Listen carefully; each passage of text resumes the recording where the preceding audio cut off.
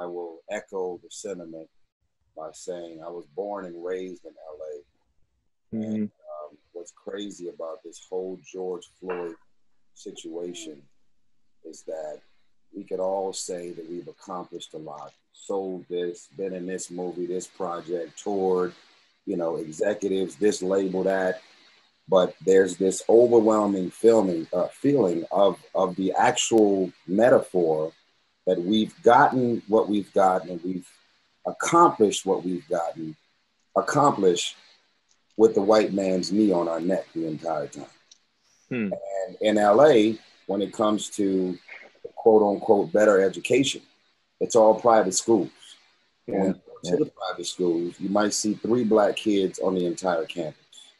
And you understand, even in 2019, 2020, that's the systemic, that's the right word, racism it's all there, and it's all in plain sight. When you come to Atlanta and you see Black dentists and surgeons and political figures, the city of Atlanta has had a Black mayor over 40 years.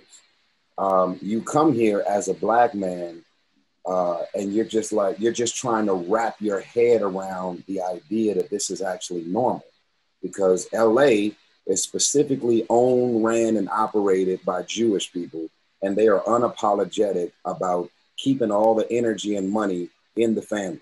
And then you either can get mad at it, or you can go to Atlanta, where that exact same blueprint and thinking and mentality is here. And so literally, I hope this don't bleed out in the public, but as like right now, I'm literally going back and forth with the lawyers. I'm already probably $150,000 into going back and forth, trying to get my daughter to go to a school that has 51% diversity, because the first 2 schools that she went to were all white. And I'm like, how many friends go to your school, Shayla? And she'll go, let's see, such and such and such and such. And I said, the fact that you can bring out your hand and try and count on your fingers how many Black kids you got at your school is a part of the problem.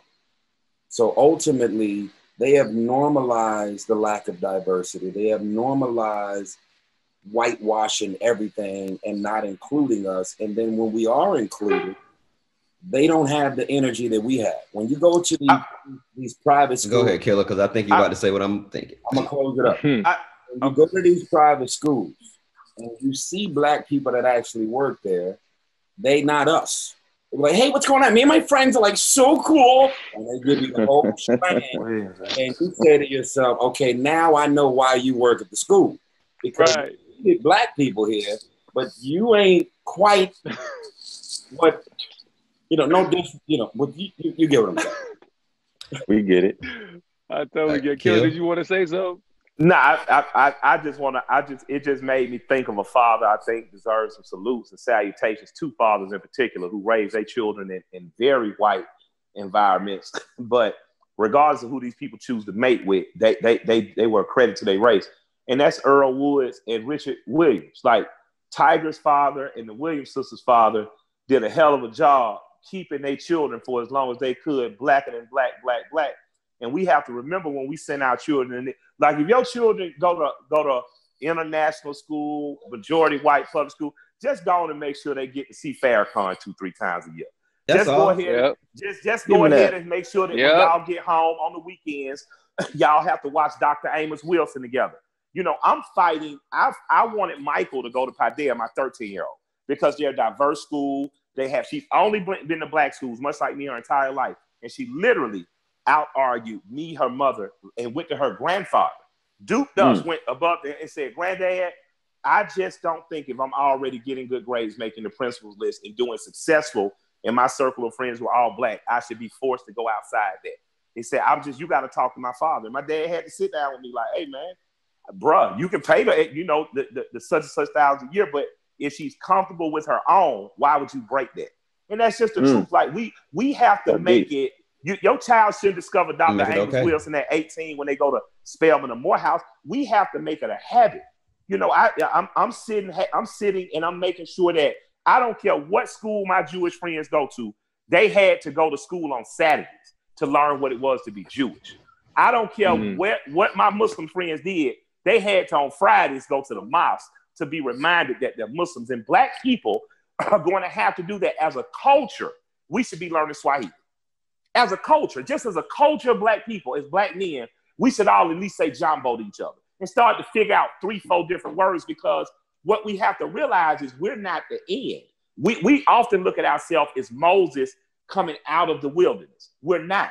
We're going into the wilderness. We the ones that got to die off.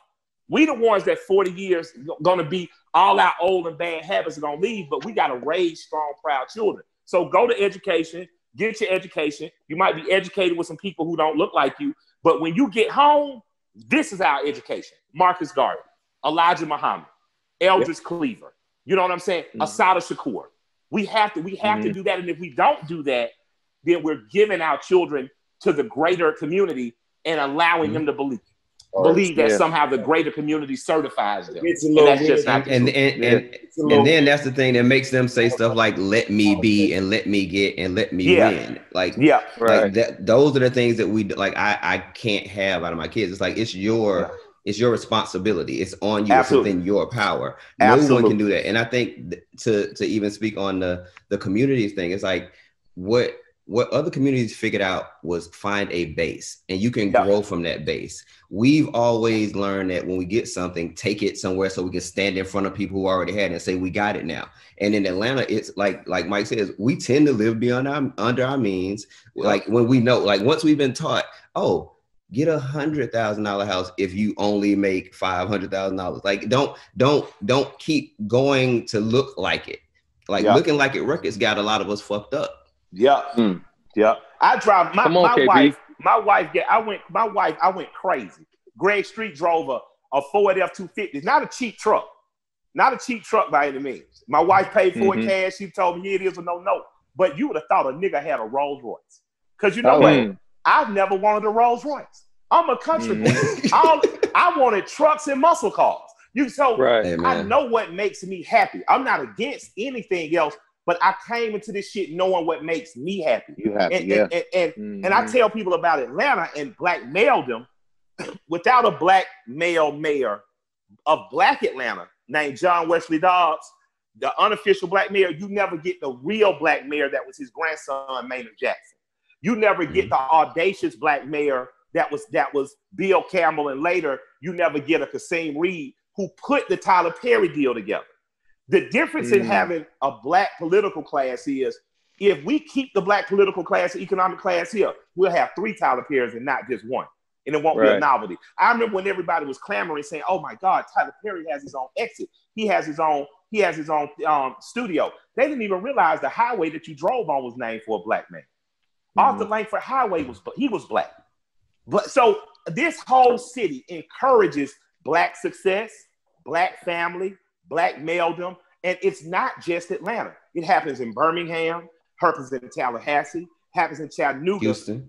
But I honestly feel that we have been the best prototype, and we can still be 100 times better. And I think that if we do that, and even in the enclaves that we are in LA and New York and other places, that we can be a stronger community. But as a community, we got to decide what's enough for us, because I can't catch up with white folk.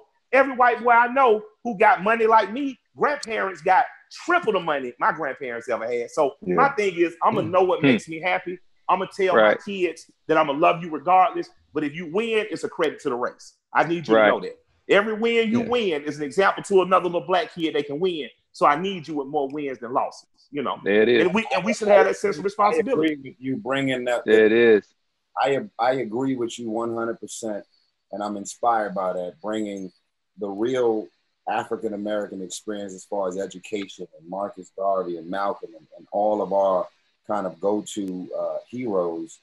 But, you know, again, as a father, I've had those moments being in the private school that I'm proud that my daughter is in. It's expensive as shit. But you get to moments where they have the King holiday, right? And so you see all these white kids on stage, and they're all getting bits and pieces of "I Have a Dream" speech. And then you look on the stage, and then you look in the audience with all the parents, And with this little black boy and this little black girl and this and everything about Dr. King's speech, and you're like, damn, man, I actually don't see the fruits of what Dr. King's actual speech was about. As I look on this stage and I look in the audience with all these people, I don't see any of that diversity and inclusion and equal opportunity that Dr. King was even speaking about. And so you're absolutely right.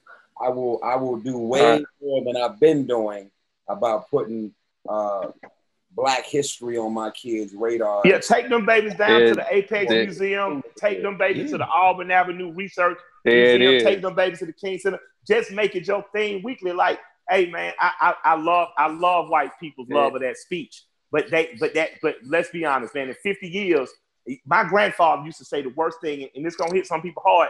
He would say to my grandmother when they would have political arguments, the worst thing that happened to Black people is desegregation. And man, I didn't get it because I'm like, Granddad, what you talking about? We all equal. But he would say to me, y'all think white folks in water. He said, y'all think white folks ice cold. Fellas, we running out of time, fellas. We running out of time, man. This all that just to say, who we are is enough. We smart enough. We good enough. We beautiful enough. We brilliant enough. And we already free. We must act like it. I'm not saying the schools are not good. I'm not saying the jobs are not good. But man, I want the big three to win. I love the NBA. I love being in the ring. Right. I need the big three to win because I need to know that we control our athletics just like we controlled our music for a while, just like we controlled our singing and dancing. So I want us to win. And you know, before my battery die, I love y'all.